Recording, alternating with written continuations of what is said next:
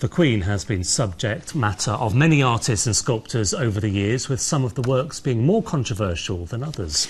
Yes, the latest, being made just in time for the Queen's Jubilee next year, comes thanks to a sculptor from Llandudno.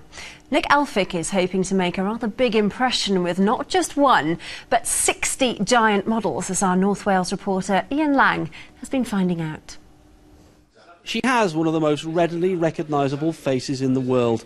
But just how do you create a work of art that's fit for a queen?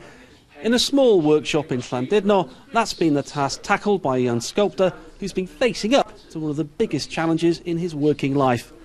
And this is the result revealed today.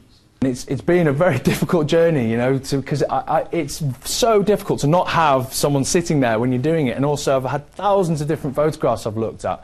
And not just photographs, I wanted to look at videos and look at her history and try and put myself into her position and who she is. But this master copy of Her Majesty is just the start of something much, much bigger.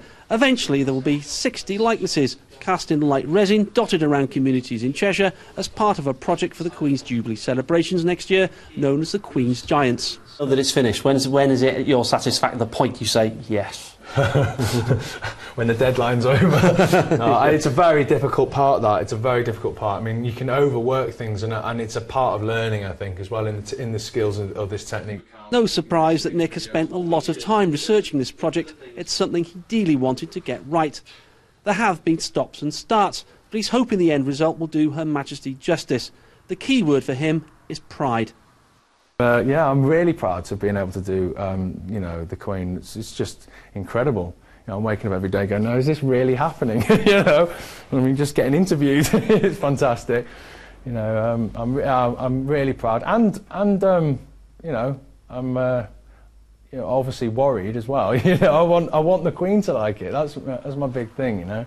Sadly, you'll have to go over the border to see the end results and what part they'll play in the celebrations. But the success of this project very much made in Wales.